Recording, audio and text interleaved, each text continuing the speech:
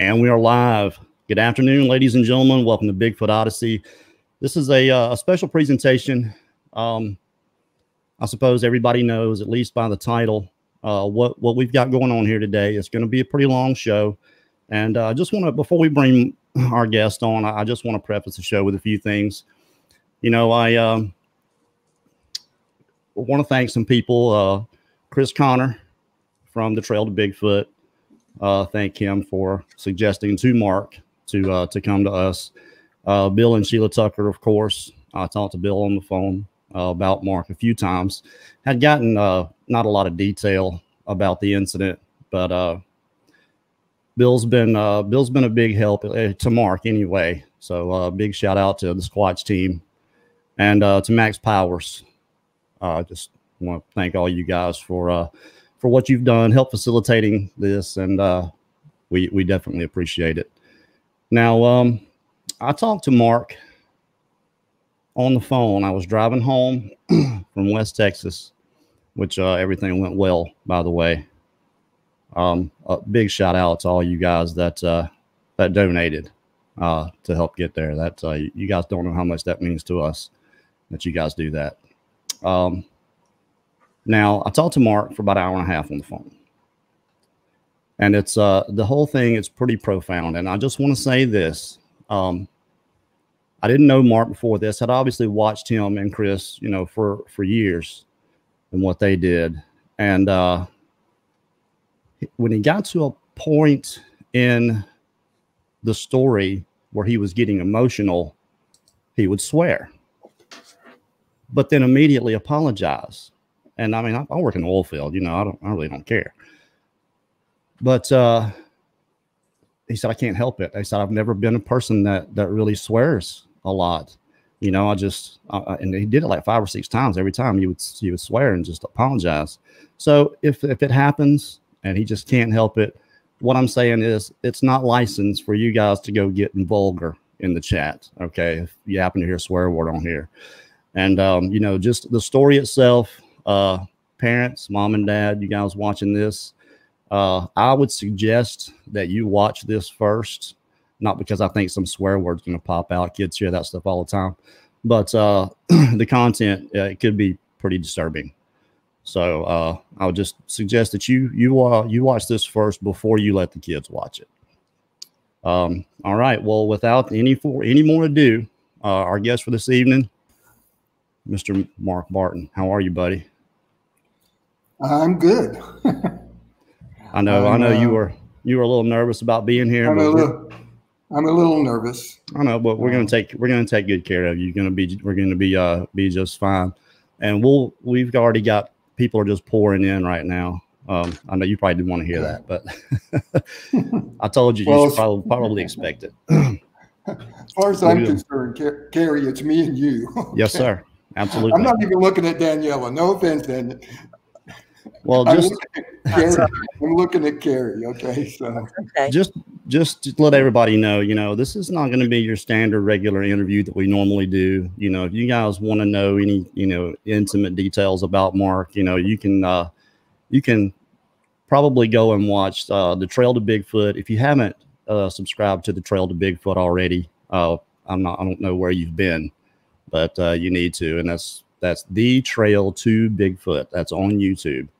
That's Mark Barton and Chris Connor. They've been doing this for 6 or 7 years now and have gotten some really incredible evidence. This thing that happened to you, Mark, it's obviously affected you profoundly. And when I talked to Bill Tucker, who's a really good friend, he called me the first time about 2 days before I talked to you. And he said, you know, something happened to Mark. He didn't give me any real details of what happened. And he said he's really shaken up by it. And then he calls me when I'm on my way and says, look, Mark wants to talk to you. And then a minute after I got off the phone with him, you called. And then we went on for almost 2 hours. And it was I was disturbed. I'll tell you that much. And it really, to me, it makes a lot more sense. You know, I hate labeling anything woo, just because it's got that stigma, but there's something there. And this is our platform here is for everybody. We don't close ourselves off to anybody, but what you were talking about made a lot more sense to me than anything else that I'd really ever heard. Now that I've said all of that, I'm going to let you go. You start where you want to start and just tell us what happened. All right. Can you hear me okay? Yeah, you sound good. All right. All right. Anyway, I want to thank you, Kerry, for allowing me to be on your channel. Certainly. I appreciate it very much. Of course. And I want to thank everybody who has been praying for me and sending me thoughts and good thoughts, and however you do that, your goodwill. I read some of it on our channel, and I know Max and Bill and Sheila have told me things, and I very much appreciate all that. Shout out, like you did, to Bill and Sheila Tucker. They become family to me, and I don't have the words, Yeah, and absolutely. Absolutely. My brother, and he's my brother now, good old Max Powers. Yeah, we thank Max for the stuff he's done too. And Max, real quick, I just want to let everybody know that we will take questions later. Just make sure that we'll let you know when we're going to be ready for the questions. Okay.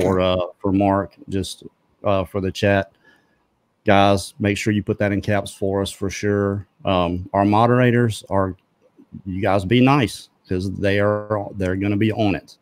They're going to be timing out anybody that's being vulgar and hateful and just trolling.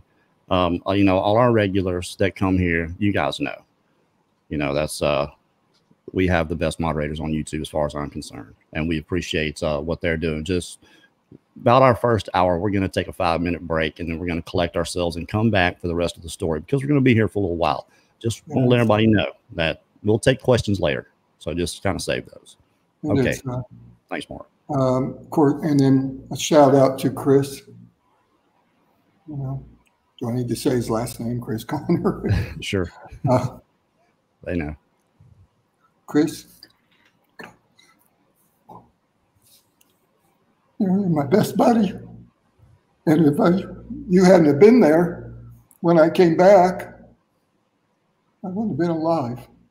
I would have done something bad. And I know it's been tough for you. It's tough for me, but it's been tough for you. You're my best friend. I told Kerry you were my bestest buddy, and talk like a little kid. But you are. And I know you're listening. I couldn't ask for a better friend. And I'm here on this channel because of Chris. Chris. If anybody wonders why I'm not on the Trail to Bigfoot, it's because Chris and I were afraid of retribution from our employer, because we work with professional people. And this would not sit well in a professional environment. So then I asked Chris, and actually I asked Max and Mike and Bill, who do I go to? And Chris said, go see Kerry. So I did. I'm glad about that. But Chris, it means a lot. It really means a lot to us. Absolutely. And hey, then we're on your time. You're not on ours. So take us whatever you need to do. I know I'm going kind of slow here, but it's fine. It's fine. Trust me. We're good. And it's really, really hard for me to do this. Okay. Because when I talk about it, even though it's been how many months? 5. It doesn't go away. It's just like it's fresh, That's not very long, 5 months. I'm sure a lot of people here can relate. So I'm going to do this. first week of February. And actually, I had rented it around the time of our town hall in November. I rented a cabin out in the middle of nowhere in a national forest, and I will not say where at, for a week. And I was there from Friday to Friday, all by myself. And I did it not to Bigfoot, okay? I had nothing to do with it. I did it because at the time I was around a lot of people, and people pull and tug on you, you know. And I needed some downtime. And I, you know, hey, best place, okay? Go by yourself, middle of nowhere. You have cell service, and you're all by yourself. And I thought it would be a good idea. So I went there, and then I had a friend pick me up and take me to the cabin and drop me off. I didn't even have a vehicle there. I couldn't have left if I wanted to. And then he left and locked the gate behind me. And I should have known, you know. I look back on it. I should have fucking known, you know.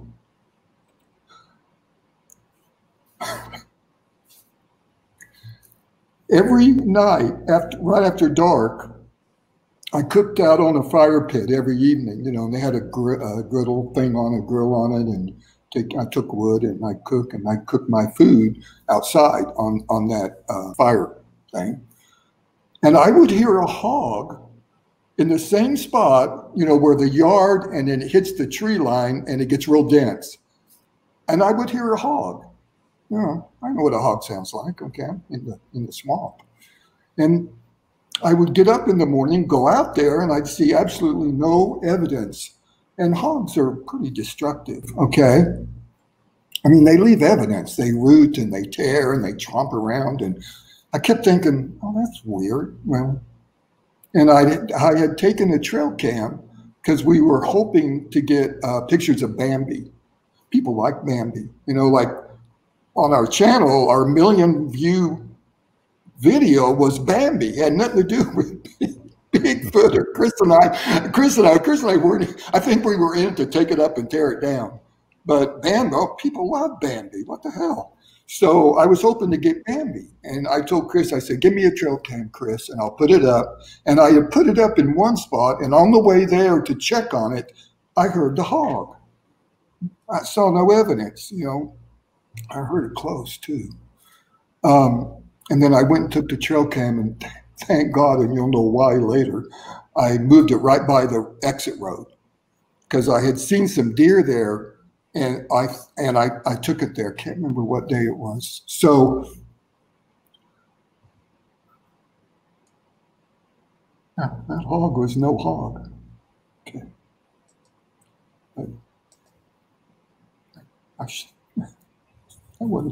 That was no hog. So, and I don't remember what day it was exactly. You had been there for a few days already, right? You had already been there a few days. I got there on Friday, yeah. And so I think, and I'm pretty sure, I mean, because see, my mind is messed up now, okay? Well, just take your time. No hurry. My mind is messed up. So, but I'm pretty sure it's Wednesday. So, because it was going to rain Thursday and I was leaving Friday morning, and I wanted to use all my wood up because I wouldn't be able to use it Thursday, you know. So I went out on that day, like I always do. I heard the hog. Fuck that hog. And made a fire, cooked my meal, and then, you know, it was very dark. I don't know what time it was. And then I just put a ton of wood on that fire. I had this huge fire going. And I was sitting there watching the fire. And I looked through the fire and I saw eyes shine. And for me, I'm laughing now because they're like, it's like one of the holy pillars of Bigfooting, you know. Seeing eye shine, and it wasn't what I thought it would be. It was kind of dim, red, and about 5 foot off the ground. And I was looking at it through the fire, you know, the flame, and then how it does the air and everything. And I would go like this, and it would disappear. And I would go like this, and it would disappear. And I look back on it now. There's something real mesmerizing about that eye shine. So I got up, and I went around, and I used my flashlight. It was really bright. I shined it, and I saw nothing. Nothing. Come back around, and I sit down, and there it was. And I think I did that twice, maybe 3 times. You had never seen eye shine before this, right? I've never seen, you know, that's why it was like one of the holy pillars of Bigfooting, you know. If you see eye shine, everybody brags about it. You go back and you tell your buddies, and, you know. Like, I mean, especially red. You know, that's... Especially red. I don't know, are there other colors? I don't know. It was red. You know how I feel about this. No, I don't, but I saw eye shine.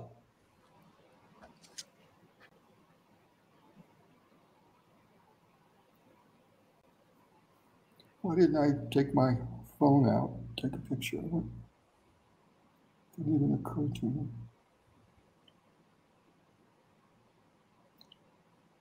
Didn't even occur to me to take my phone out and take a picture of it. I mean, I'm in the swamp with Chris, and we record everything. If we hear something, we turn the camera over there. If we see something, we hit. And then behind me,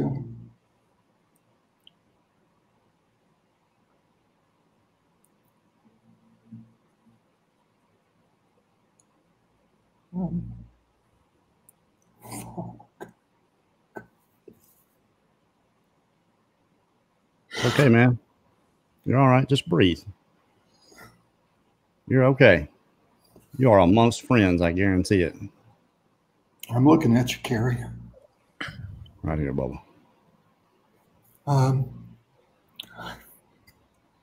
Behind me, something, and I use the word hands because that's what it felt like. Pressed down on my shoulders.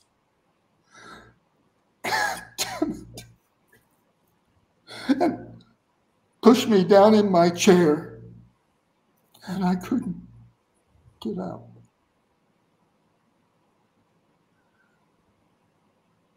And my panic and my fear.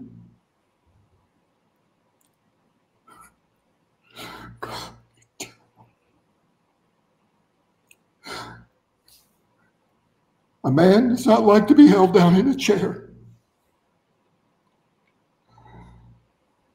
And I went into like panic mode, and my fear and my dread.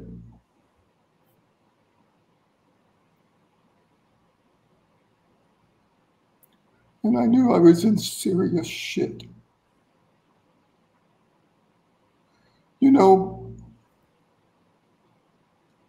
I got into this for kind of fun, you know. My wife had died, and Chris came to me and told me his story when he was a kid and said, "Mark, let's go up to Georgia." And I thought, what the hell? I have nothing else to do, you know. It'll be therapeutic for me, you know. The only thing I'd ever watched was, what was the show? Finding Bigfoot. Everybody watched it. You know? Yeah, I think everybody caught one of those. And that's the only thing I knew. I said, okay, let's go. I'm with my friend Chris. And came back. Chris said, "Man, I'm going to go out in the swamp. You want to go? Let's go hunt this thing." And I was like, "Oh, okay, sounds like fun." I didn't know what, you know. And it's always been fun. That night it wasn't fun.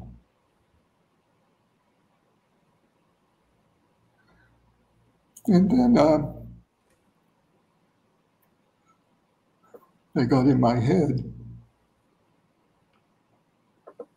And we have this word we use, it's called mind speak. And doesn't that sound so pretty?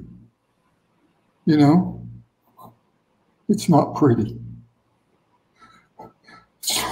It's not goddamn pretty.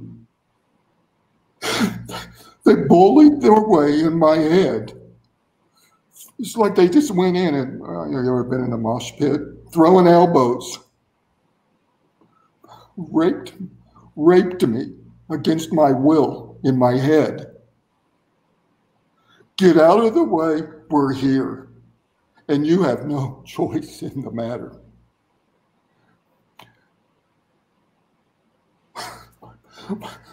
My fucking mind went to marbles. It just fell apart, And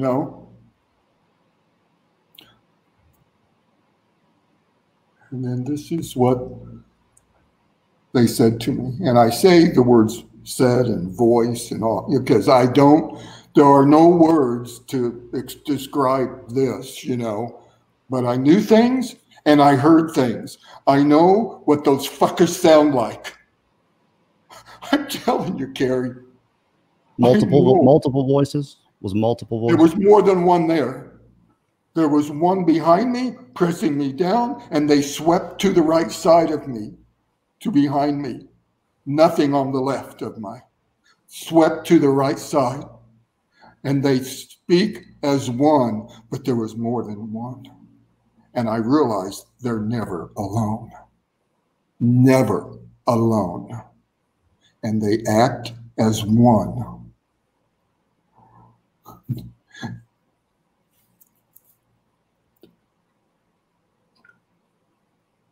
And this is what they said, and I got a piece of paper because my mind doesn't work very good when I get into this. At least I don't feel like it does. This is what they said. No particular order. I'm just going to say it. All right.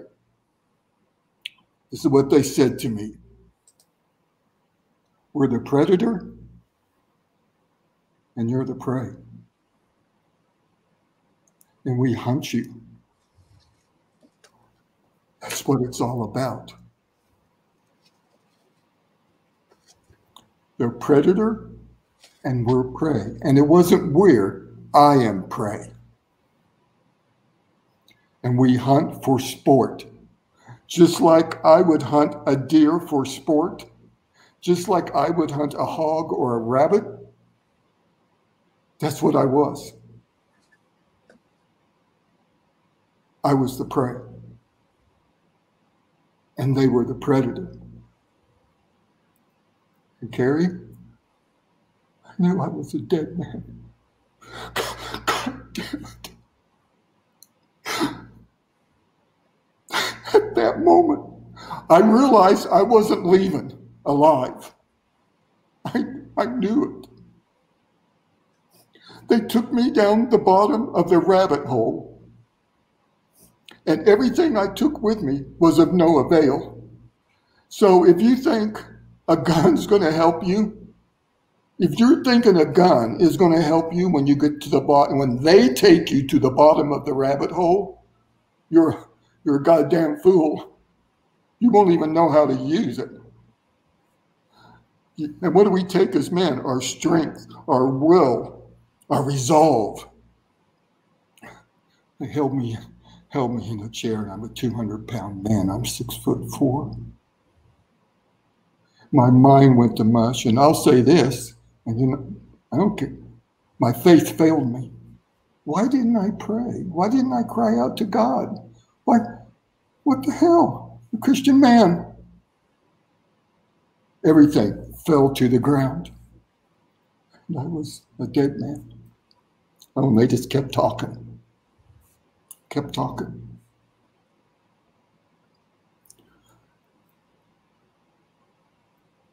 They said, there's prey, there's pawns, and there's people that we just don't care about. So you're either a prey to them or you're a pawn to them, or they ignore you. Not everybody's prey, they said. But there's pawns, they called them. And the pawns, they use the pawns to push stuff and give stuff to the prey. So that big footprint that we got, go to our channel, you know. A pawn gave us that big footprint because Chris and I were getting discouraged. I mean, if you've ever bigfooted for years, you know what discouragement is. And you're just ready to chuck it, all right? I'm not going back to that swamp. I'm done, you know. This is, and all of a sudden, we get a footprint. Not just a footprint. Go check it, you know. It's huge, perfect. And Chris and I got so excited. You know what we did? We did a town hall meeting around it. They told me that Chris was prey, but Beata and Betty were pawns. And anything that happened to Betty and Beata, that Beata is Chris's wife and Betty is his sister, and if you go to the channel, they go out with us. Anything that happened to them was only to keep us in the swamp. So they were pawns. So when Beata got her camera stick pushed, it was to keep Chris and I in the swamp. And Betty got her ponytail pulled.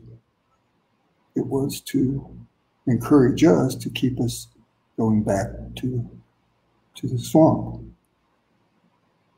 And once you're prey, they said.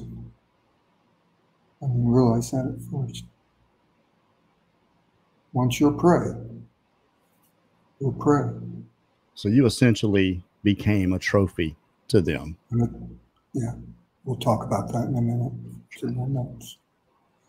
Well, is a deer a trophy? What do? We take it home and mount it. Yeah, well, the racks we take home and mount above our fireplace. I did. I had one. Take the hog heads, put them up on our wall. That's all we are to them. That's all I was to them. Without regard to me as a person, the family I would leave behind. They told me I was to go first. They would kill me first. And then they would take Chris, because what would Chris do? They said Chris would go back in the swamp in memory of Mark. I'm not going to stop. Mark is dead. We're going to go back and going back in memory of Mark. And they would take his life.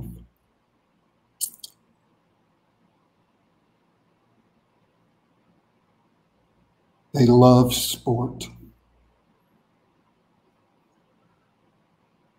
They groomed us for the kill, they said. Everything that happened in that fucking swamp was to groom us for the kill.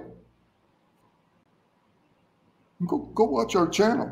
You know, Kerry, a lot of shit went on. Yeah. And you know what? Chris and I had only been out in the swamp for a year or two, and people that had been out for 20 years didn't have the shit that we got. I think it's where you were too. And we thought we were special. We thought they liked us. We thought they were developing a relationship with us. They were grooming us for the kill. So all the chatter and the talk and the thuds and the knocks, all the time we saw, and we'll talk about this in a minute, the cloaked figures and the pixelation and the physical evidence, the tree structures, the footprints. We saw footprints, but it's hard to cast in Florida. Right. Grooming us. Calling us in. What do you do when you turkey hunt? How do you bring the turkeys to you? Tell me, how do you do it? Yeah. That little Call them in. You call them in. I do want to say this right quick, just to provide just a little context. When you say they, you're not talking about the Sasquatch themselves.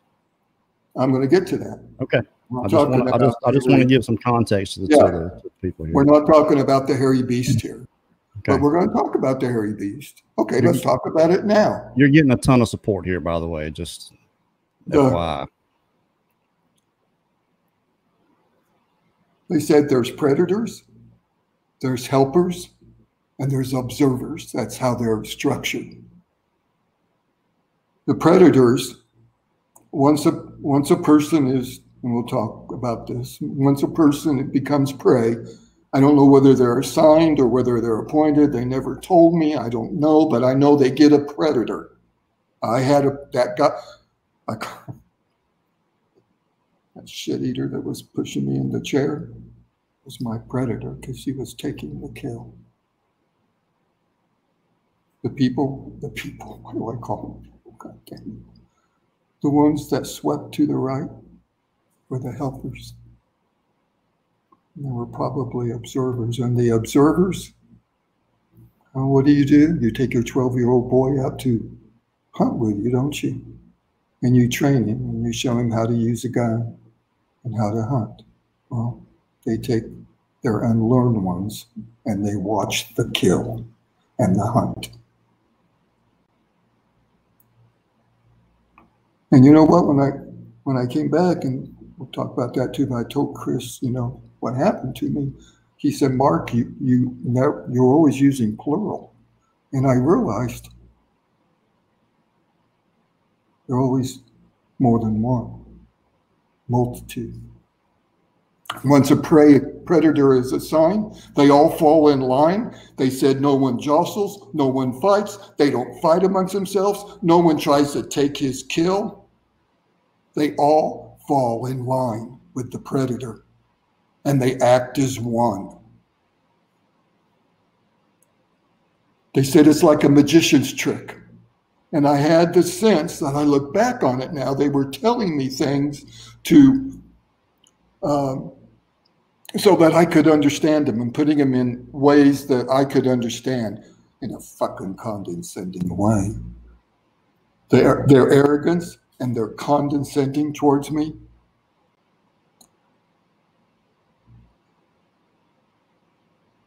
And their pride is off the charts. They're arrogant son of a bitches. And I suppose they have every right to be. Isn't that how I treat a deer or a hog?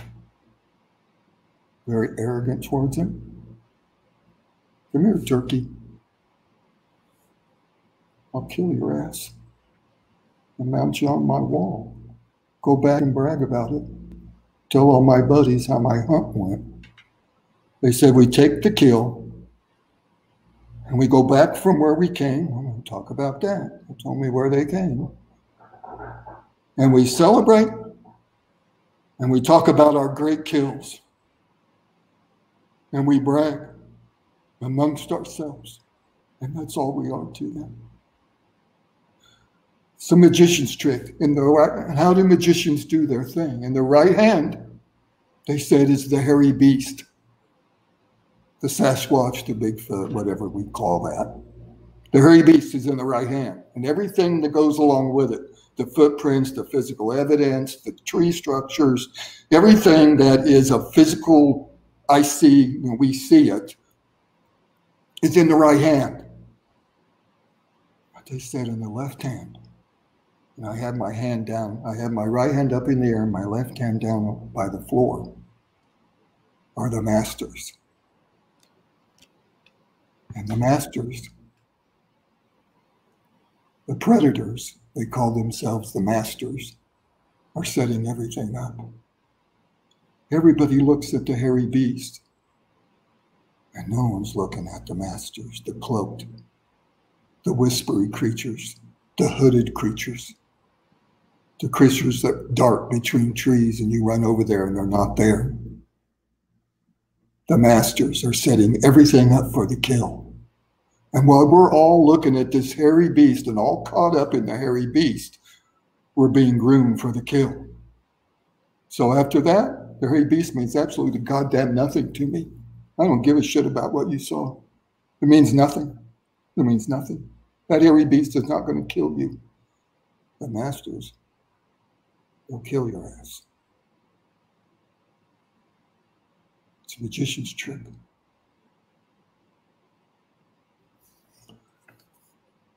They told me they killed Tim Fasano. Now you got to realize I didn't. You broke up just a little bit there, Mark. Okay, they told me. Can you hear me now? Yeah, you're good. They told me they killed Tim Fasano. They called him my brother.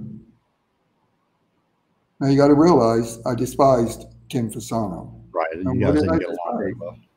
Well, only because he ridiculed us constantly. Right. And made fun of us. 2 weeks before he died, he went to Knox Creek and made fun of us. So I was like, okay, I told Chris, I said, I'm done with this man. I don't have nothing to do with him because we were trying to reach out and stuff. I'm done with him. And those suckers called me brother with him because he was prey also. And Tim didn't deserve that, you know.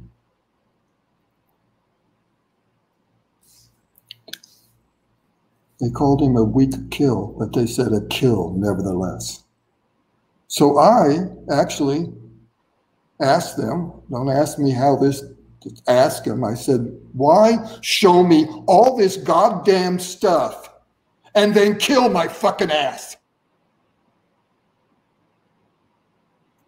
And this is what they said. The greater the knowledge, the greater the kill. And we love great kills, they said. Their intention was to show all this to me and more. I'm not done. And then I take it to my grave. And they get a great kill. And they go back. And they celebrate their great kill. Because he died with all this knowledge. It was never intended for me to survive. And say any of this. Who knows what they told Tim before they killed his ass?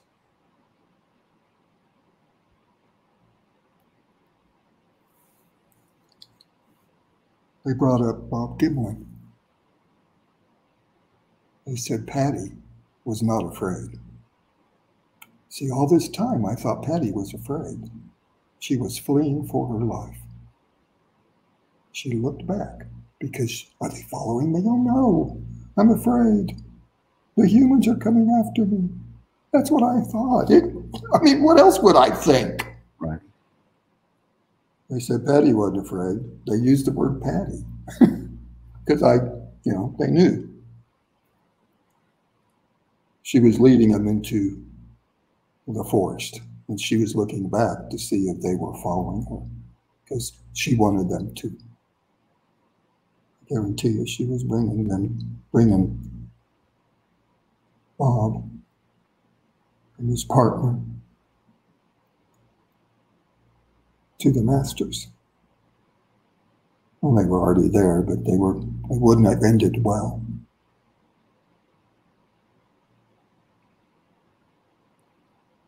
He said it was a cat and mouse game. I remembered when I was a kid, we had a cat and we lived out in the country, so we'd get mice in our house. And I would watch a cat capture a mouse and then bat it around, playing with it. And when the mouse would hold really still, what would the cat do? Nudge it to get it to move. And they said, when you get discouraged and you don't move, we nudge you.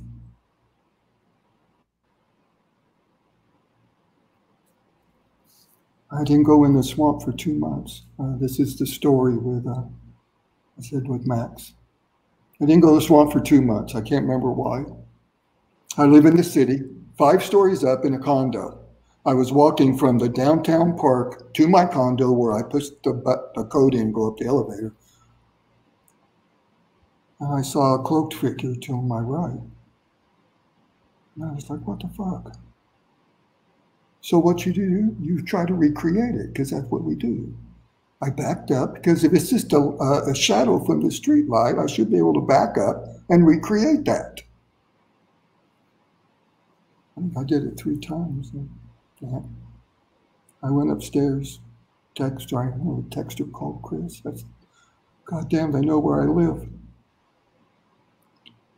I walked at night at that time for exercise. And 5 times in separate occasions, I saw those cloaked, I call them whispery creatures. I know now they're their masters, watching me. In the alley, in the parking garage, in the stairway up, 5 times. I went to Chris and I said, you know what? I never felt threatened, never felt afraid. I said, I think they want me to get back out in the swamp.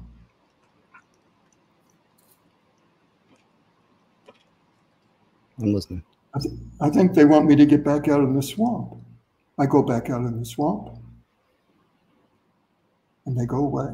I never see them. I never saw them after that.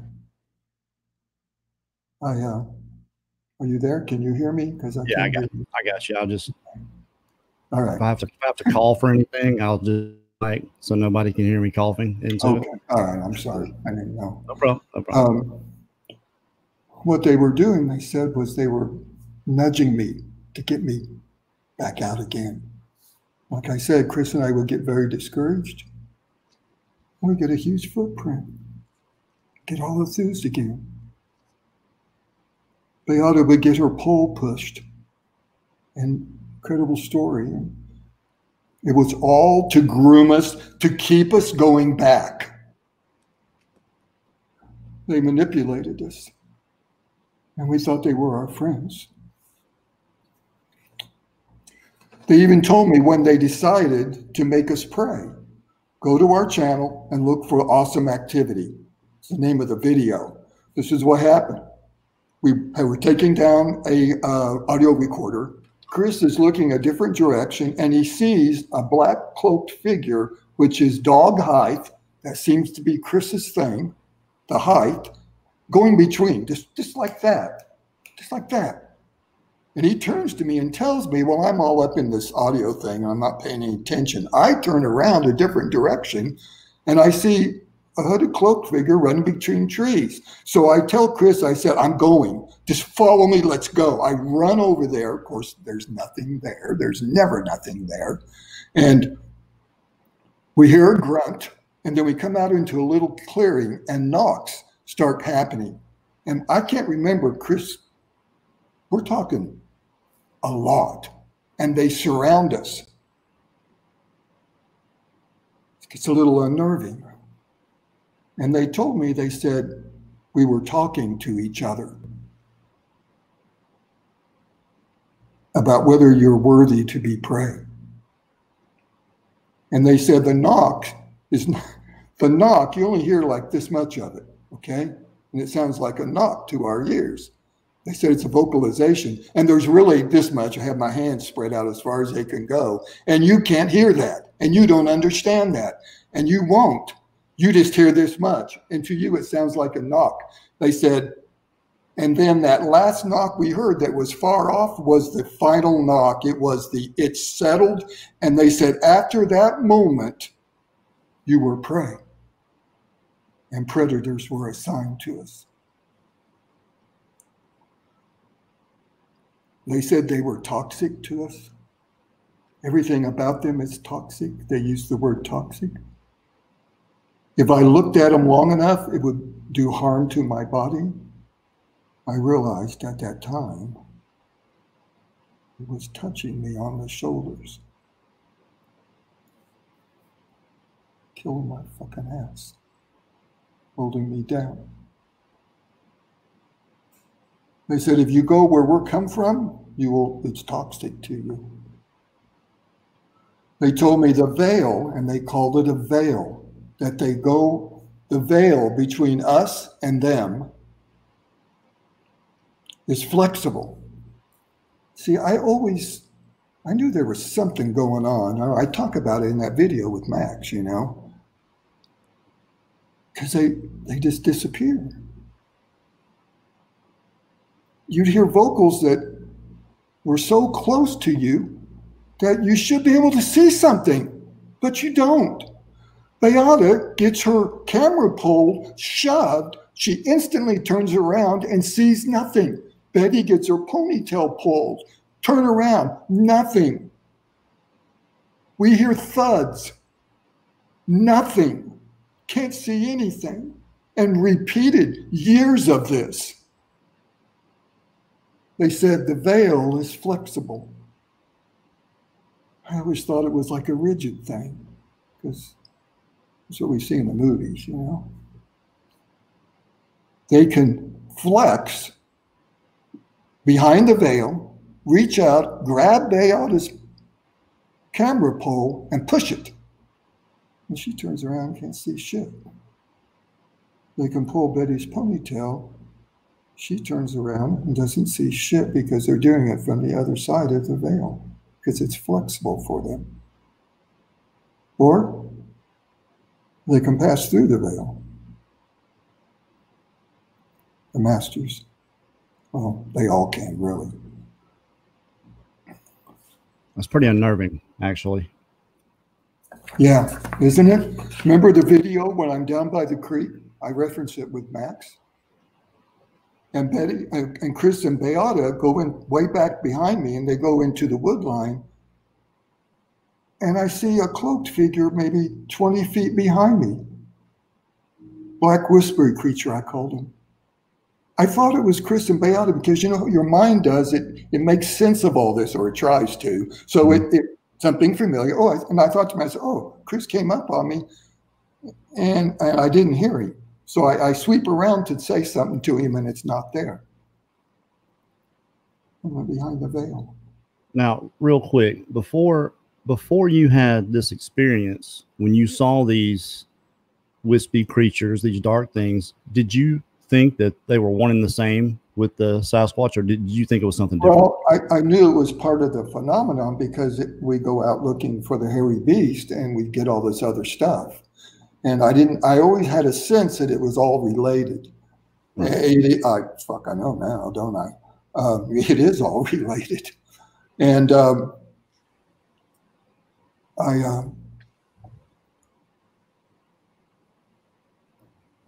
whispery creatures are the masters. And the hairy beasts are like, what? The entertainment?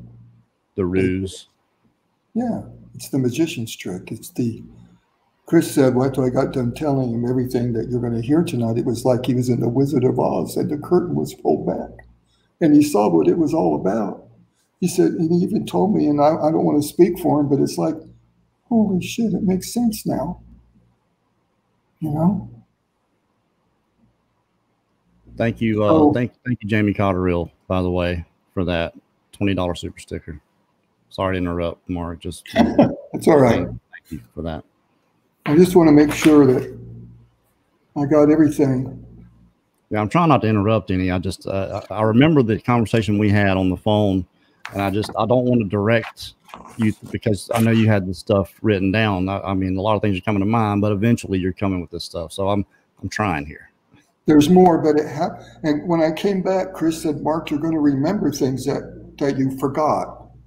Because so people do that when they go through trauma. Right, writing it down helps that for sure.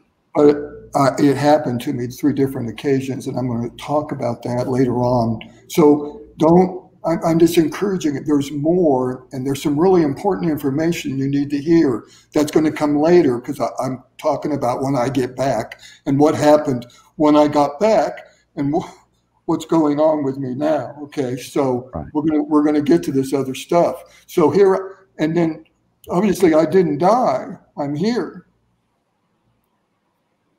and this is what happened. the fire. And I have this huge fire going. And it popped. And in my head, it sounded like a 20 gauge shotgun. A 10 gauge shotgun went off in my fucking head. It just, and I fucking jumped up. And I heard something say to me, and it wasn't them. It said, run. One word, run. Kerry, I ran like a motherfucker. Just 67-year-old man with a bad knee who can't run. I ran like a goddamn motherfucker.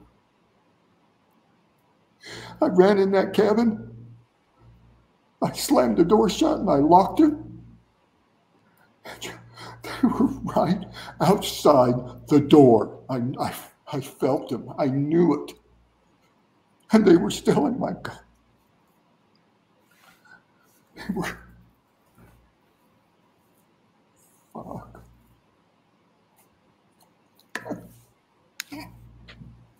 Fuck. You're okay, man. Take your time.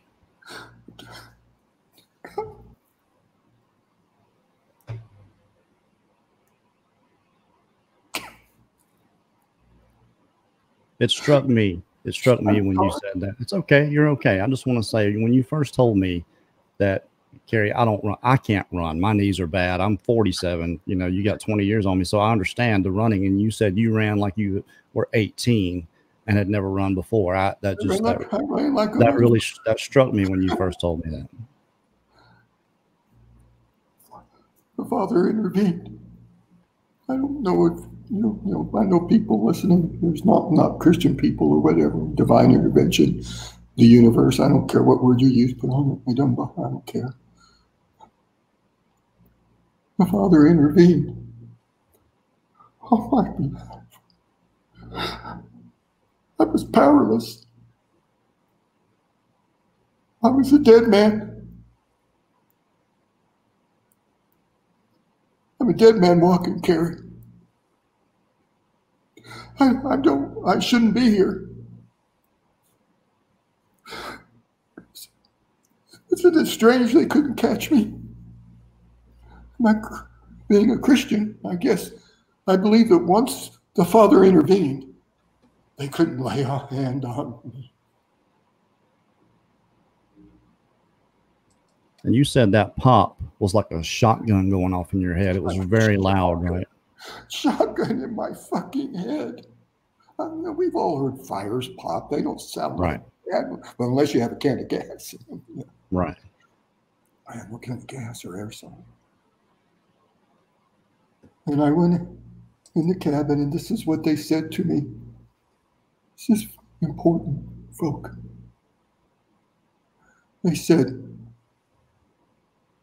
let us through the threshold. I would have been safe in a tent. Let us through the threshold. I didn't feel it at the time, but I look back on it now, and I was in control then. And I didn't feel like it because my mind was a goddamn. I pulled my phone out and I didn't know how to use it. There's something about them and electronics. We know that. I didn't know how to use my phone.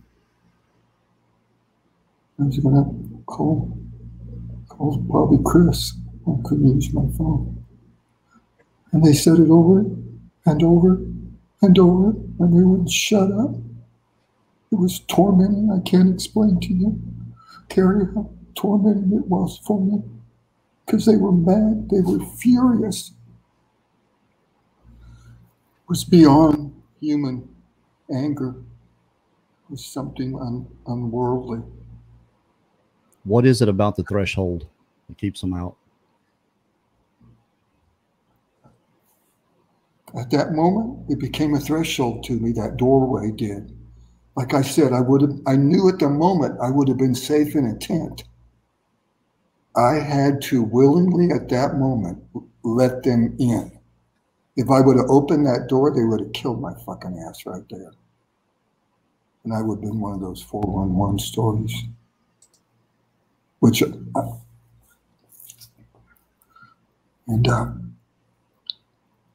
Father created a threshold for me. That's how I see it, because I'm a Christian man. But, you know, if you're not a Christian man, you could take that however works for you, okay? But the way I see it is, Father made a threshold for me to keep him out. I'm beyond grateful. I don't have words.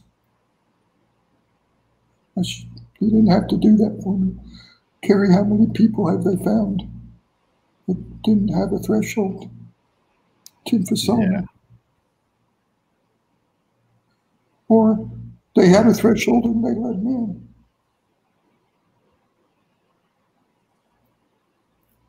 What the fuck? So you know what I did? What? I had whiskey and I drank. I drank to get those things out of my head. I got fucking drunk. I passed out on the couch. I got up the next morning and they were there. I drank all the next day. I didn't leave the cabin. I was terrified. I could not open that door. I would not open that door. But I got drunk. And I've forgotten about this till recently. I don't think, Chris, I don't think you know this. I peaked twice that day because I'm not a drinker. I brought the whiskey only because that's what you do as a man. You go out in the cabin, you smoke. I brought a cigar. I don't smoke at all. Smoked a cigar, drank whiskey. That's what you do. You know? Yeah, relaxing. It's just, and so I'm not a drinker. I was a drinker. I was a drinker that night. So I guess it was the next day, so it had to be Wednesday. My buddy came to get me. Thought I was hungover. And I couldn't tell him, what am I going to tell him? Bigfoot tried to kill me? Who's going to believe this shit? I mean, I wouldn't believe it. It didn't happen to me, When I fucking got there back. And he came to get me. I was terrified to open that door, but I had to, Open that door. He got irritated with me because when we were taking things out to the car, I'd stay right with him, And he'd go back and I'd hug him, He said, what the fuck, Mark? What are you doing here? I didn't say nothing. I just said, I don't feel good and I'm afraid I'm going to pass out, so I'm staying with you. Something like that. I don't know. Just an excuse up. The problem was we left, and the problem was I had that trail cam I had to get. I told Chris if that was my trail cam, I would have left it there, but it wasn't mine.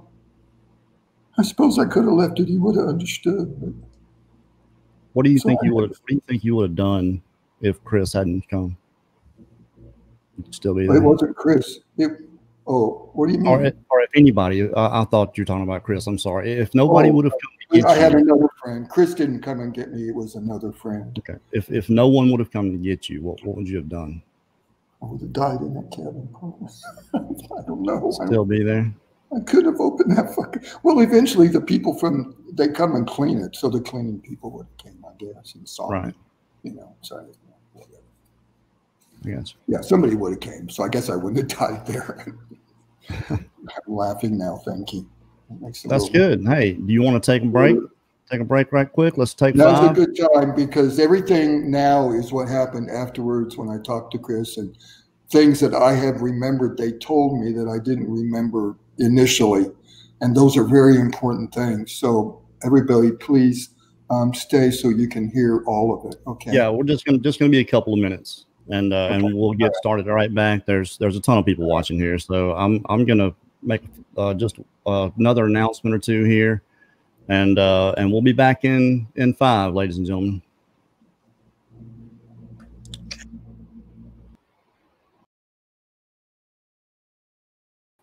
Add myself back right quick. Look, when we started this, there were a few of you.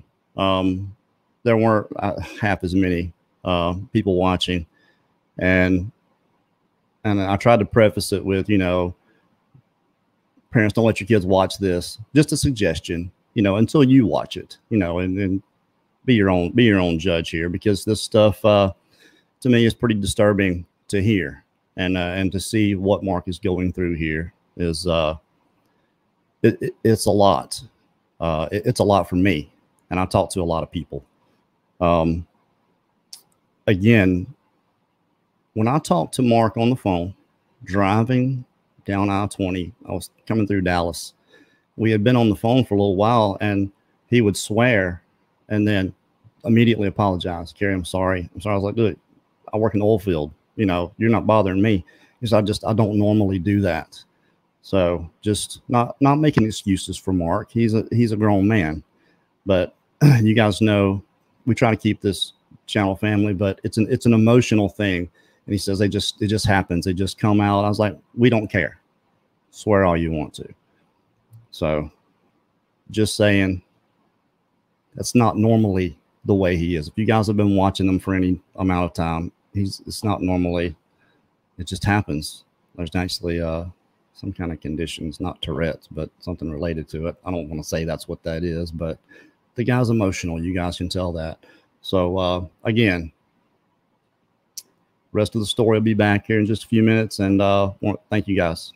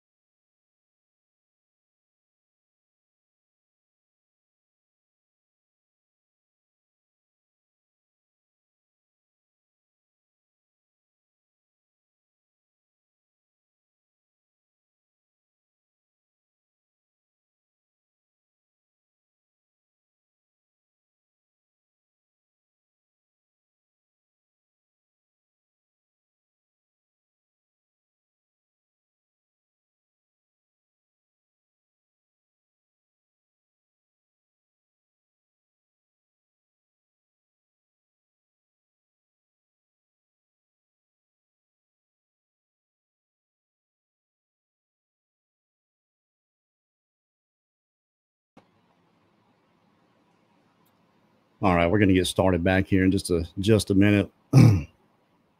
Mark and Daniela are backstage. Real quick, if you have not gone and subscribed and check out the Trail to Bigfoot, it's Mark, Barton, and Chris Connor. They've been going for 6 or 7 years, for a while, down there in Florida. I think a place they call it the Green Swamp. They've got hundreds of videos, just a ton of evidence that they've collected and experiences that they've had. If you haven't already, go check that out. But there's an interview that Max Powers did with Mark Barton before any of this happened. And you can actually see the difference from that interview to now. So you can go, it came out on Max's channel yesterday, Max Powers, MAXPOWERS, on YouTube. Just go look at that and see the interview he did with Mark then. Like I said, it was back in maybe last year. I can't remember if it was maybe January. It was before this happened to Mark. And just check out the difference there. But I think everybody's back. Daniela, you back? Ready to go? Oh no, that's not gonna work. It's weird that's happened. You're mute. Oh, Okay. I'm in the right place now. Okay. Oh, okay. All right. Welcome back, everybody. Now, just summarize. You've gone through this experience, these masters, which are not the hairy beast. They were holding you down. They were taking something from you, right? Were they while they were holding you down? This was the process of killing you, correct? Yeah, you'll see in a minute when I tell you when I came back what happened to me. Yeah, they were killing me. They know us intimately. They know our weaknesses, and they know my heart is my weakness. If you have cancer as your weakness, they would know that. They told me that they could cause you to have a car wreck. To us, it just looks like a car wreck, but they said if we're behind it, we take it as a kill. They said you could fall out of a boat and drown, and if we're behind it, to you, looks like a drowning, but if we're behind it, it's our kill. They don't care what it looks like to us. They don't care what it looks like. How many Bigfoot researchers have died of cancer quickly? I know two. Lloyd Pye, he died in months. I don't know him. I know one that died in 2 weeks. Squatching for 20 years. So I came back. I didn't know how to use my phone, so my buddy had to text Chris for me. I couldn't remember where he lived. There's a fucking wreck, you know. So Chris got a text from me. What's your address? And he can testify to that. It was real confusing for him. And so I finally got home. And before I left my buddy, I had him do the Google Map thing for me because I didn't know how to do it. He said, press this button, you know. So I got hold of Chris and I got to come and see you right away. When can I come? And told me when, and I Google Map it. Started. It takes me half hour from my house to Chris's house normally. And it's funny. I go around this lake when I get to his house, and when I was going around the lake, the marbles in my head came together. And that's the only way I can explain it. And I remembered where he lived. So I was getting better. All right. Yay. I was getting better. Couldn't remember the name of his dog. I remembered Beata's name, but I go to Chris, go in his house. I see his dog. His name is Obi. And then his name, I remembered. I'm getting better, you know. So Chris said, what's wrong, Mark? Because he could tell. Of course, I had been a week without shaving, and then I looked like hell. I'll let Chris can testify to all that. I sat down with him in Beata at the dining room table, and I basically just fucking fell apart. You think I'm falling apart now? This is tame. Poor guy.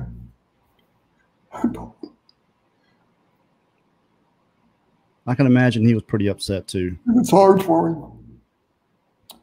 So I told him, I said, I can't go in the swamp anymore. I said, if I go in the swamp, I'm a dead man. They'll kill me. I know it. I can't open that. That's part of the veil for me. I mean, not the veil. That's part of the threshold for me. You can go back to that swamp. And frankly, Kerry, I don't know if I can go camping anymore. I don't know if I can go anywhere in the wilderness. I didn't leave my house for 2 months at night. 2 months. I'm a grown man. I was afraid to leave my house at night. You're talking to the guy that knows. So I told him, I said, buy a boat. I'll go fishing with you, Chris. Because, you know, and I love going in the swamp with Chris. This was, you know.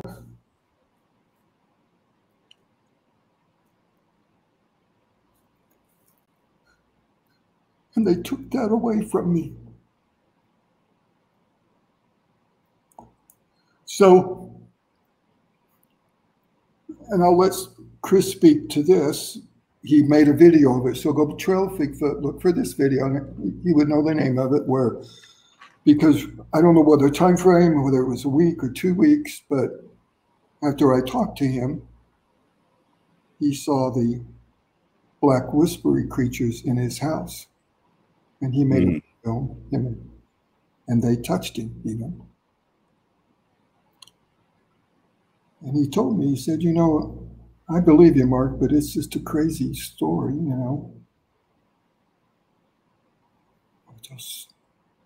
They came in my house after you came and talked to me. It really solidifies what you said to me. Little known to us at the same time, Betty, and if you watch the channel, you see Betty, his sister, her son, who's an adult, saw a black cloaked hooded figure in her home.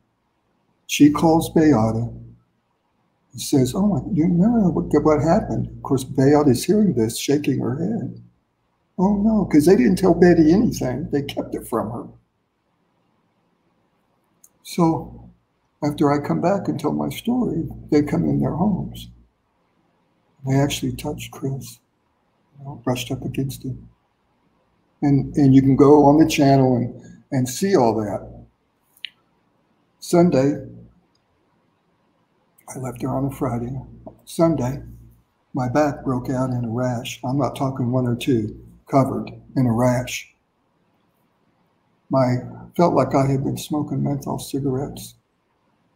My chest was aching and it felt heavy. And the fatigue was off the charts. I lost, like that week, I think I worked Monday and Tuesday I went to the ER. I missed Thursday and Friday. I couldn't work. They run all these tests, especially with my heart. I'd had a heart attack 14 years ago. And, they said, everything's fine, Mr. Barton, go home. I'm like, but everything's not fine. I can't. So I lived like that. Finally in May, and I'm a very active man, okay? I mean, in January, I was in the Green Swamp with Chris. I come back and I can barely walk to my car after work. And I feel like I'm smoking menthol cigarettes.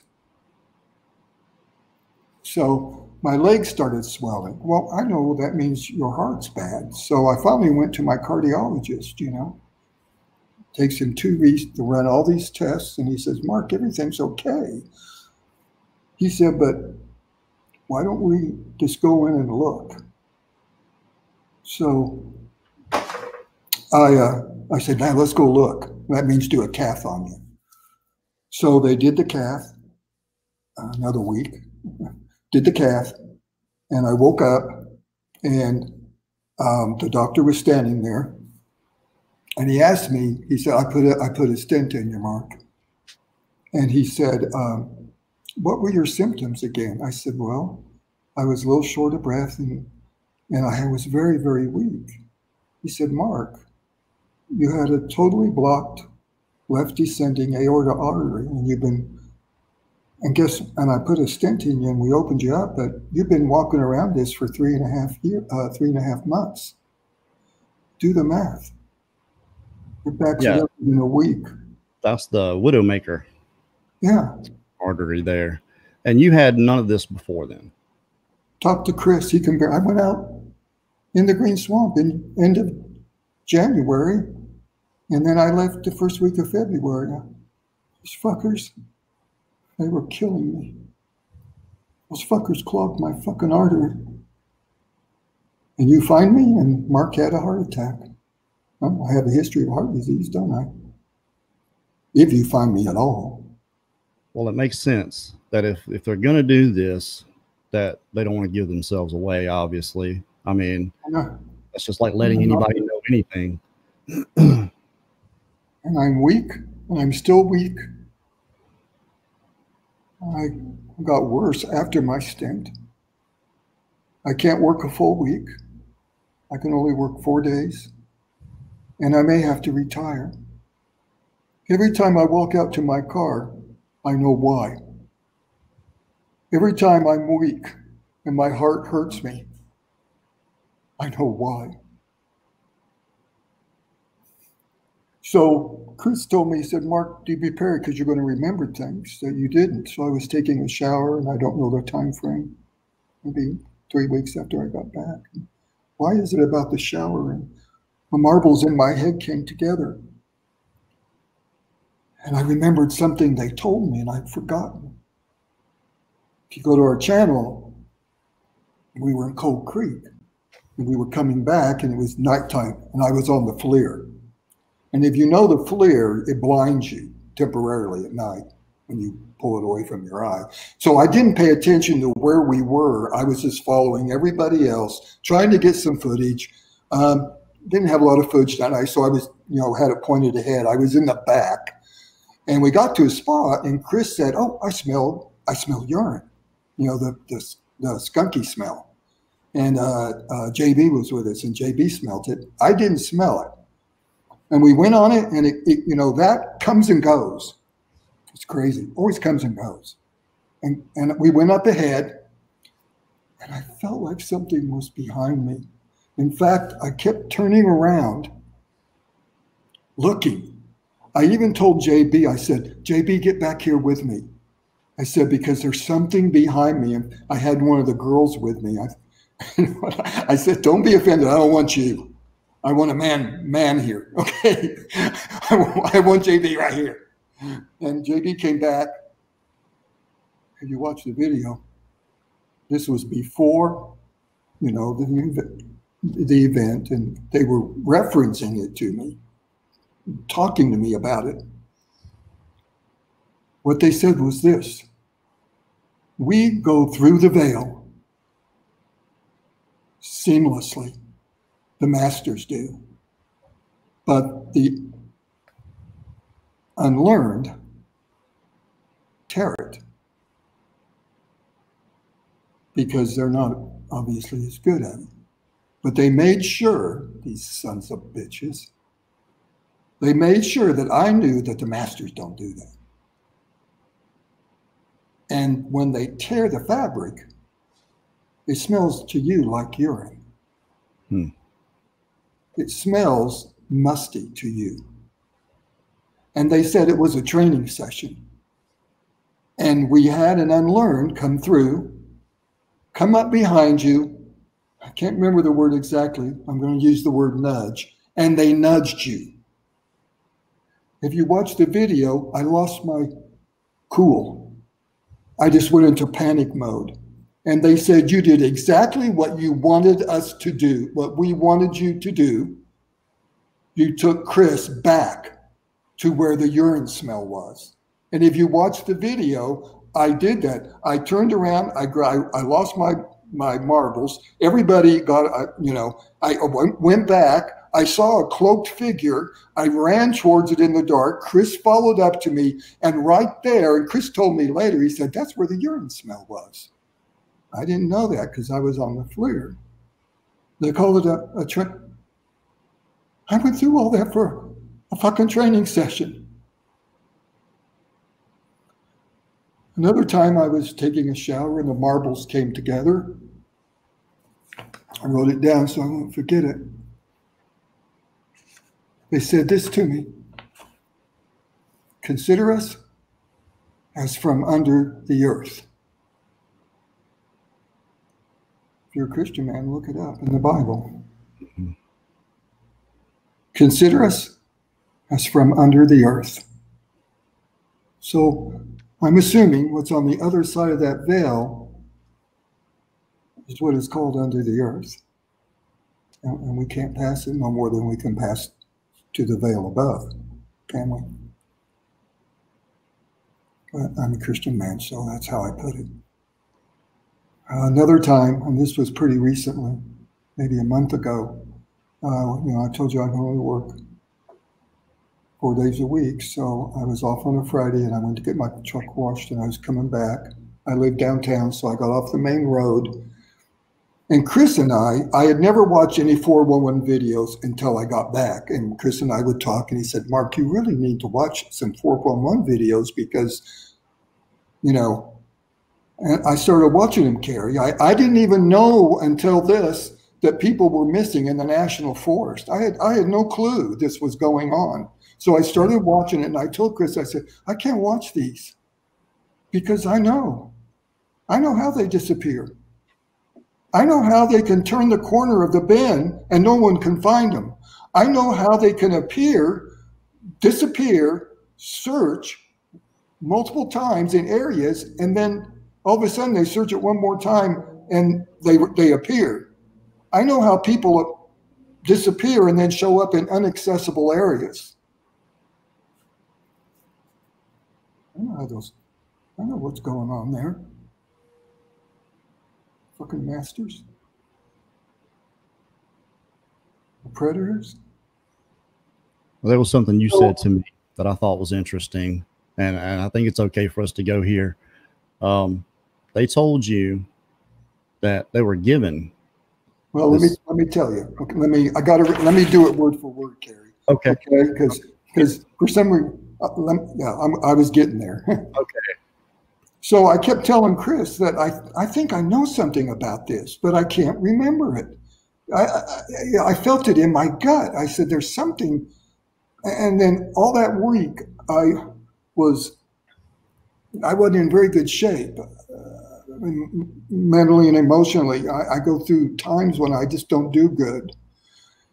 And I was driving, and it was like a dam broke in me. That's the only way I can explain it. My heart hurt, and I drove up on the curb in my truck. And thank God there was nobody parked in that area. It startled me, and then I got back down, and the next thing I know, I was sitting in my parking garage, and I remembered what they said to me.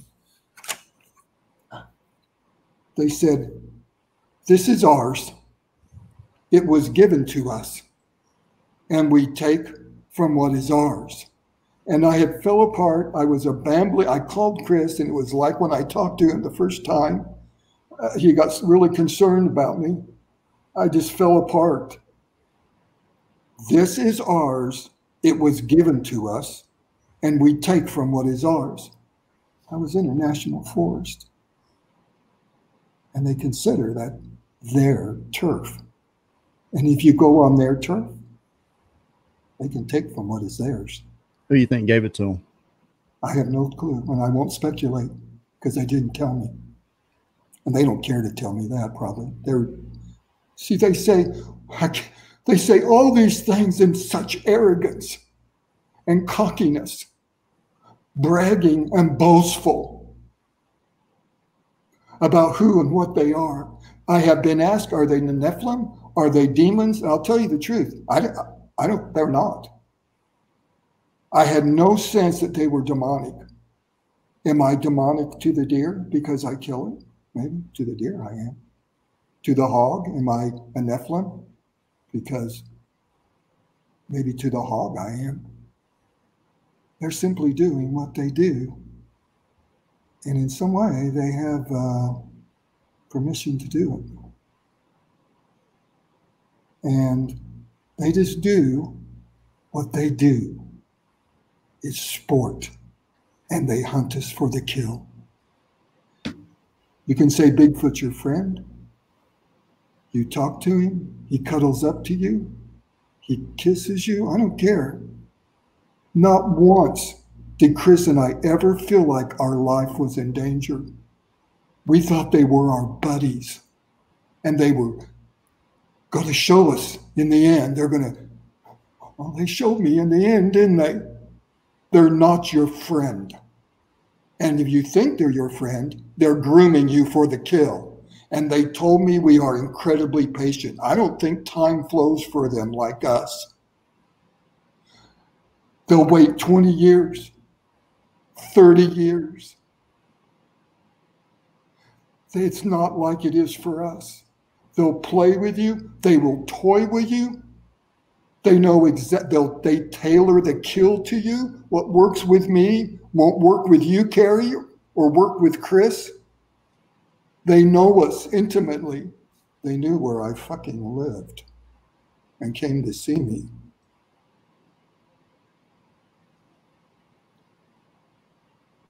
They're not our friends. And if you think they are, in my opinion, and this is my opinion, you're going to be dead wrong one day. If you're hearing voices when you go out, if you're seeing the cloaked figures or the pixelation, if you hear knocks repeatedly, grunts, thuds, especially the cloaked figures, you're in danger. You're in fucking danger. Your life is in danger, in my opinion. If you feel like you're being played with, it's not like we play with our children, okay? Yeah, you're being played with, all right. You're in danger. If you've been out and you feel like you're being led somewhere, if you hear children, I told you this, Kerry, what do they know us? They know as a man, if I hear a child in the forest, I'll go and investigate. If I hear a woman crying out, I'll go. If you're on a trail with people and you hear a child and you go off the trail, you're a dead man. I'm to the point where if I were with a group of people and I was the last one and we were in the national forest hiking, I'd tie myself to the person in front of me. And if you're the lead, don't go around the corner and get out of sight of everybody. They may turn the corner and you not be there. So I'm hoping tonight something I said will resonate with you. And you'll say, oh my gosh, that's happened to me. I feel like I've been lured away. Well, you and I have talked about that. No, go ahead. You and I have talked about that, especially with me. I've heard the kids. Everybody knows my story. I heard kids play, and I had all kinds of strange things going on around me before I ever had any idea what it was. But when I saw it, that was it. That was enough for me. I never went back again. Probably saved your goddamn life. Hey, if what you're saying is what's going on here, and I believe you. I believe that you experienced this. How could anyone not after listening to you? Something has happened to you here. And you know, I'm forever they never, because they didn't finish the job, I feel like there's a part of them in me. I know I don't want to, well, I've already sounded like a crazy person, so what the fucking hell, right? So it's like I have an affinity in me. I watch a video like Chris has put out some videos. Since, you know, I can't watch them to completion because they're there. I tell him, I said, Chris, you know, no matter where you go in that swamp, they're there. I feel them. I know it.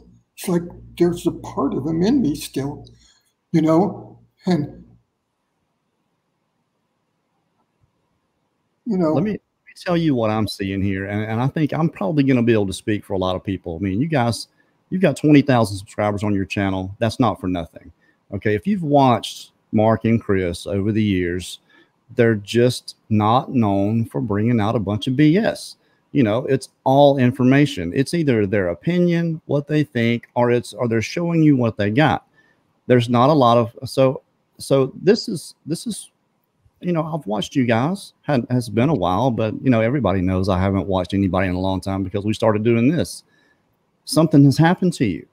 Obviously, anybody that's watched you guys before and sees how you are now, I wouldn't say that you are crazy. I would say that something has happened to you. And the whole thing is just very Bond. It's very Bond villain-esque.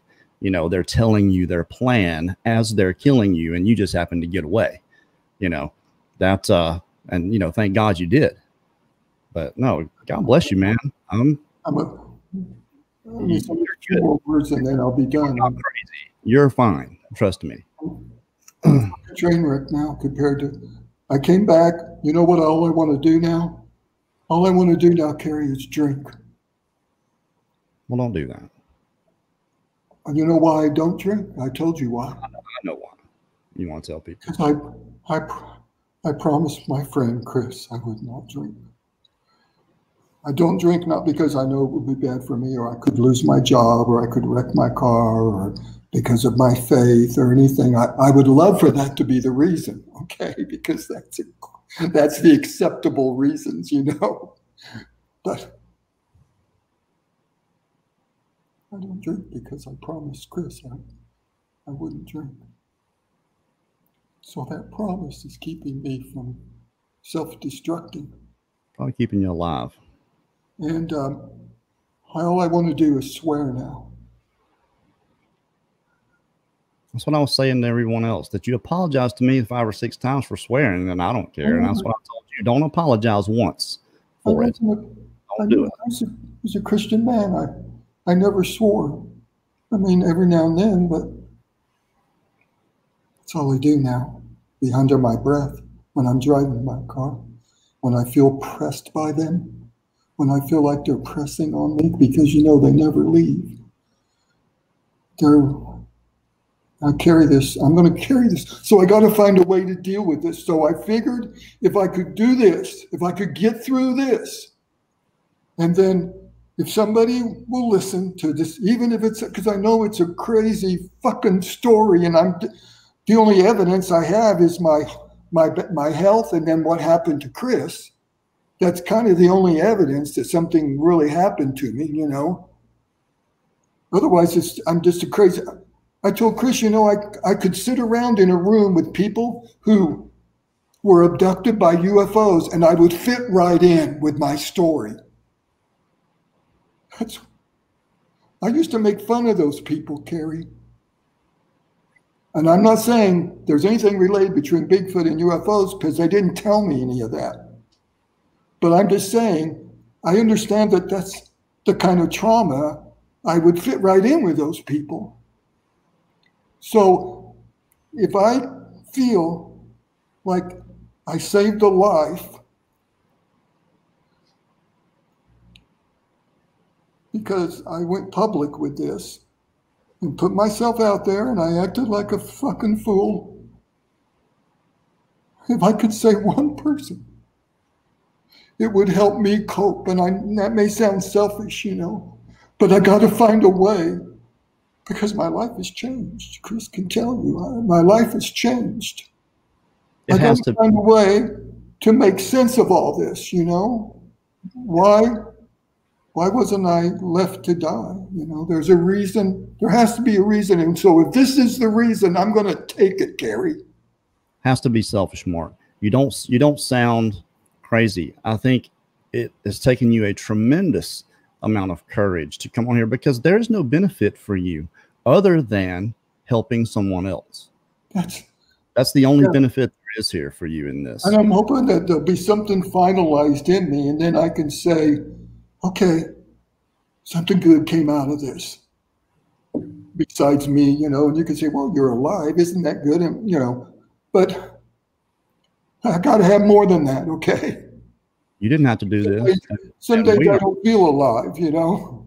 Well, you didn't have to do this, and we're honored that you asked us to come on here and do this. I mean, absolutely. And you have also you gave me a brand new email that you just created, because you talked about this. You actually asked me, you said, Kerry, what should I do here? Because if people want to contact me, I'm willing to talk to them and help them if they've experienced anything like this. Compare notes, whatever it is. So I want to put this up here now, because I created it earlier. Okay. That you can contact Mark right here. markwb1975@gmail.com. And this is, I'll let everybody know if I get one or two, okay, it'll be easy to answer. If I get flooded, just be patient, okay? Because some days I don't deal with this real well. You know, some days I just don't deal well with it, and then I don't want to be answering email, you know. But I thought it was a good idea, just simply because there are going to be a lot of people giving you their support, and I think you need that. I think you need to hear from these people personally that are behind you 100%. Like that, yeah.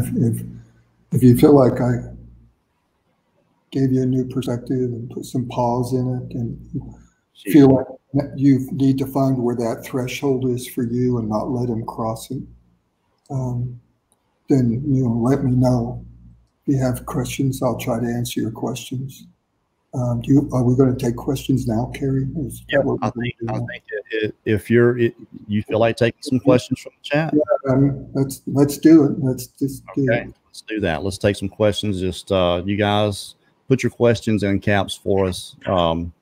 Please just be respectful. And I'm assuming somebody will have one. I don't. Yeah, there's going to be some questions come for sure. You know, if it's something we've already covered, then we're not going to try not to be redundant here. You know, if it's something we've been through already, we're only an hour and 35 minutes into this, and I think this is a good time to take some questions. So put those all in caps for us, please. For those of you that are not used to being here, we'd like for people to put their questions in capitals. Daniela, you looking out for these? Yeah, I'm looking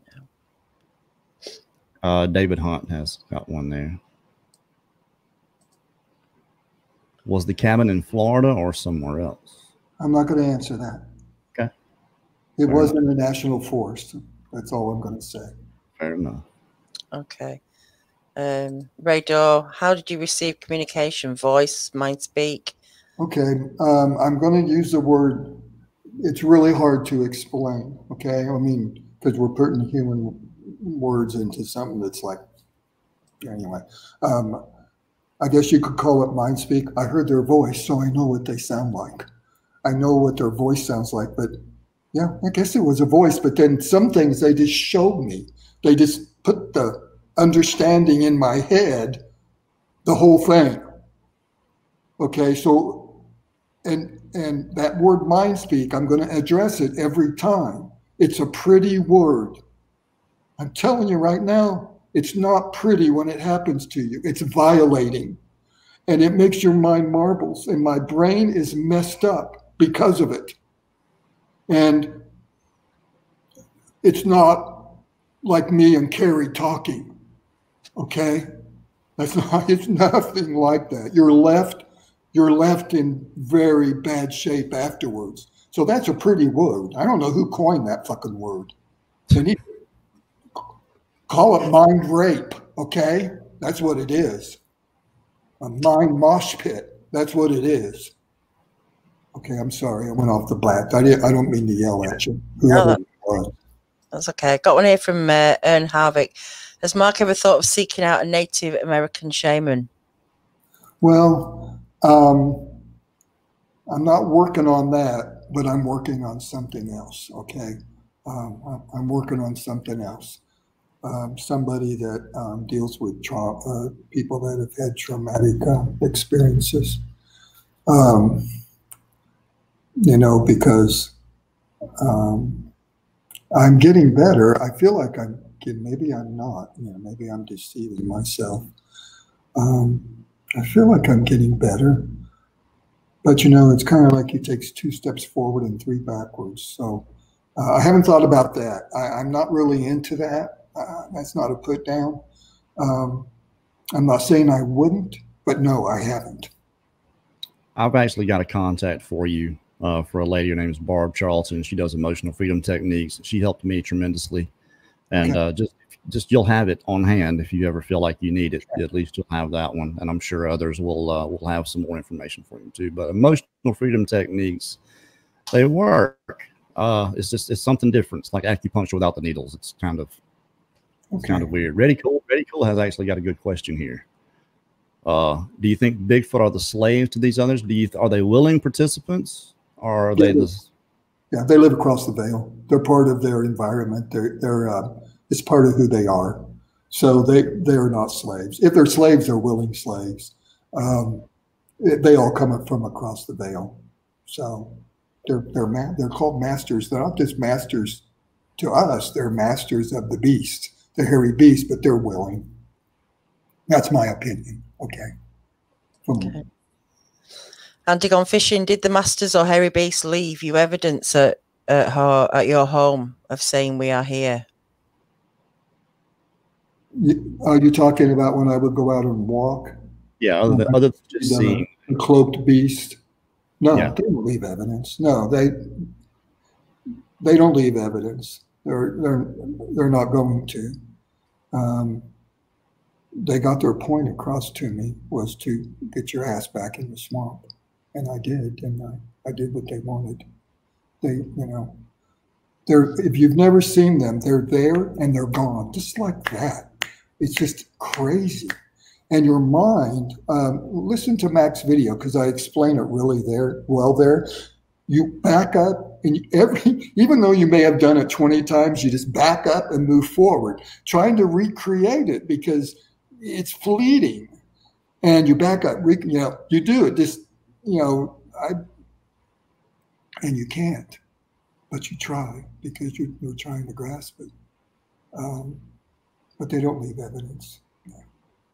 Okay.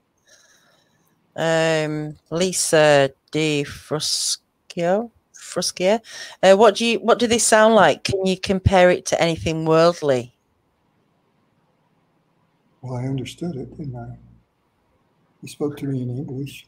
Yeah, I guess in what kind of tone, maybe, or in that kind of sense.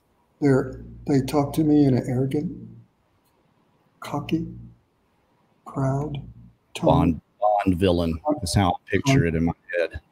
It's that Bond villain telling you what they're going to do. Okay, they treated me that I was less than they were. I was prey. It's a fucking prey. Like I treated deer. I treated deer less than me, don't I? So they treated me like an animal, like I would treat an animal I was hunting.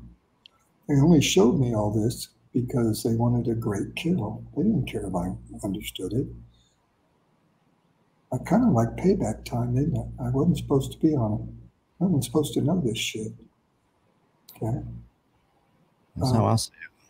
No one's supposed to know this shit. But they talk, and it sounded like a human voice, like a man. Okay. It didn't sound like a woman. It sounded masculine, and it sounded in all those tones that I told you. And then when they showed me things, unless it happens to you, you know, they're bullies.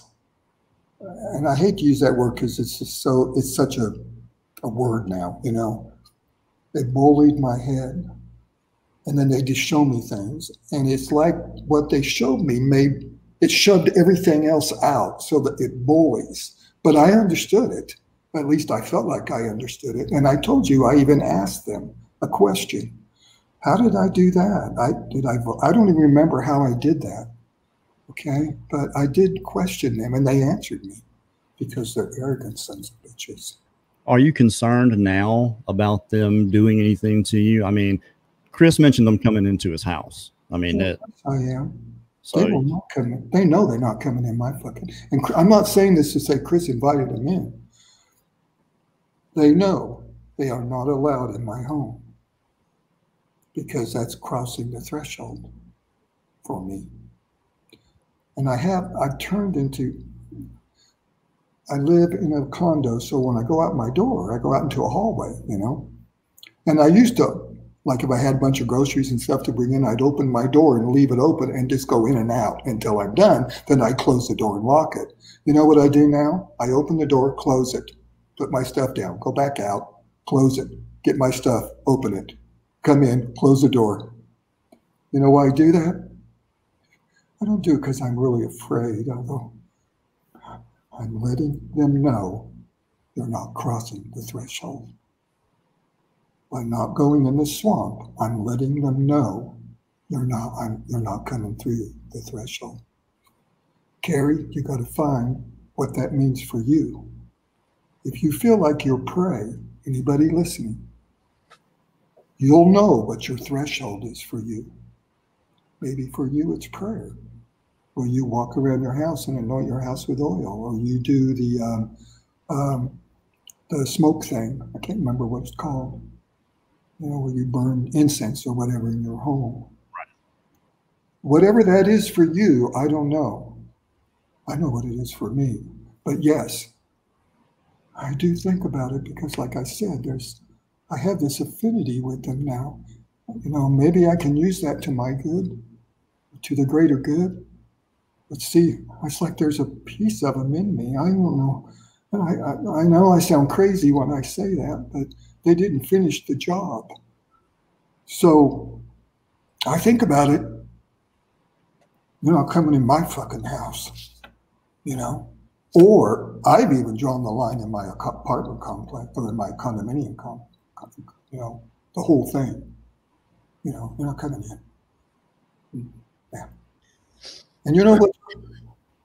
Isn't this all that time I was helpless in that chair, but now I have been given a tool to kick their fucking asses. It's payback time, bitches.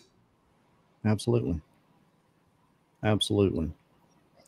And even if you take my life now, oh, the word is out. Fuck you. Okay. Well, I hope a lot of people watch this and at least understand that you are completely different. I mean, you talk about, you know, what this is for me. I don't go in the woods if I can help it. You know, that people call me a fraidy cat scare. I don't care. It's self-preservation as far as I'm concerned. I have a good reason, I feel like, for not going in the woods. So I feel you on all that. But I'm glad that you are able to put this information out there, that this is what happened to you. Everybody has a story in this, and it's all their perception and how they see it.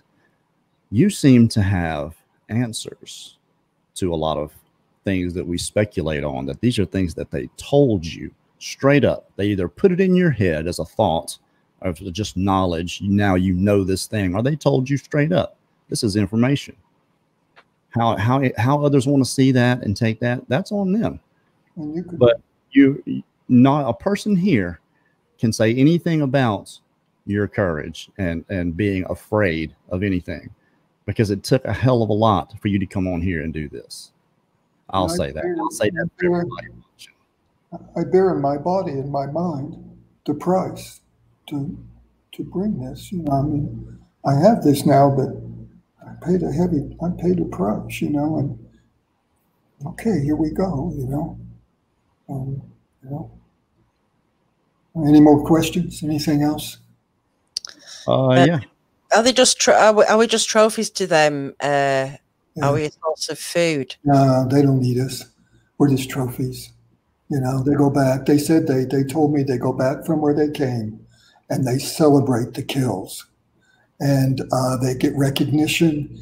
And you know how, kind of like what we do around our buddies. You know, I go out and kill this huge rack, this huge deer, this buck that has a huge rack. Go back and show my buddies, and we celebrate and we drink, and they pat me on the back, and I put it up on my mantle. That's what they do, and how they do that, I don't know, but they definitely, in great arrogance, told me they get recognized for the kills, and they loved great kills because it's a trophy for them. But, yeah, They don't need us. Well, they can just take people out, though, can't they? What do you think they get out of? I mean, how is it a hunt for them? Do you think? What do they get out of it if they can just take anybody? Sport. I don't. Why do they just take people and other people they groom? I don't have the answer. The big problem, and I'll just warn everybody, is we think like men. That's all. We don't. They're not men. They don't think like us. They don't have the same motivation we do. They don't have the same rationalization we do. They're not human. So they don't think like a human. I try to take this understanding and put it in human reasoning, then project that onto them. And it doesn't work. Why do they just take people? But obviously, and maybe they were being groomed and we don't know. I have no answer. Why?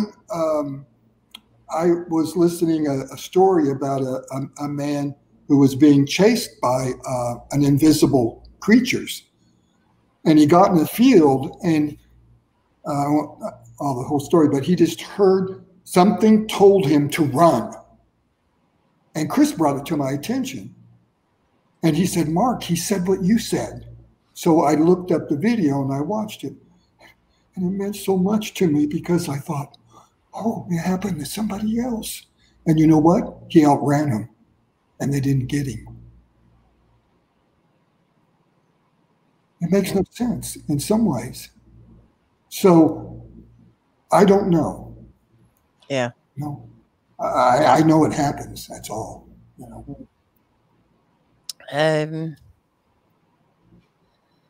Let me see. Gemini Moon, why do you feel like you're still alive? Do you feel like something was protecting you so you could get away? Yeah, we talked about it. Right. Yeah. I consider it divine intervention. I was helpless in the chair. Nothing helped me. I was going to die there. And then when the fire popped and the voice said run, it was like divine intervention, and they couldn't touch me. And then, yes, it was divine intervention.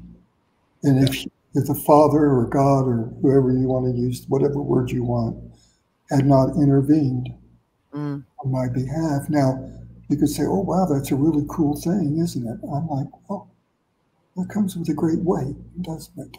You know? And I think a lot of this we've already covered. I was just looking at another one here for you, Mark. Okay. Where do you think they come from? Any ideas? They come from under the earth. Okay, let me just bring my Christian perspective in. Okay, there's a scripture that says, of things in heaven, of things on earth, and of things under the earth. So there's a realm in heaven that we can't pass to, obviously. No. It's not talking about outer space. There's a heavenly realm that we can't go through the veil. We live on the earth. And then there's a veil and there's things under the earth. Even the things under the earth bow to God, obviously, because when he intervened, they couldn't touch me. Now, if you're not a Christian and you struggle with that, try to put that in some understanding that will work for you. There's a veil. They called it the veil. It's flexible. They can pass in and out. The unlearned rip it because they're unlearned, but they're learning. And they live on the other side. And what's on the other side is toxic to us. They use the word toxic. That's where they live. Okay?